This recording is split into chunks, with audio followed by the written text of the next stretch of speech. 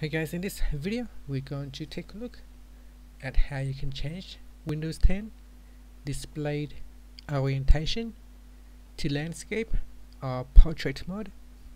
So first let's go back to your home screen or your desktop, by simply minimizing all the other apps, and then we're going to click on the Windows button from the start menu.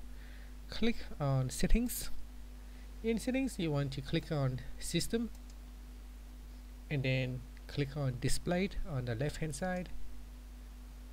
Next, on the right hand side you want to scroll down and click on displayed orientation, and if I click on that, if I click on say landscape flip, you can see now it has flipped vertically and it is now upside down. So I'm going to click on revert to go back, and that's it. So that's how you can change the displayed orientation. So let's say I'm going to change it to portrait now. You can see it is now a little bit different, so I'm going to have a hard time trying to figure how to get down to this button.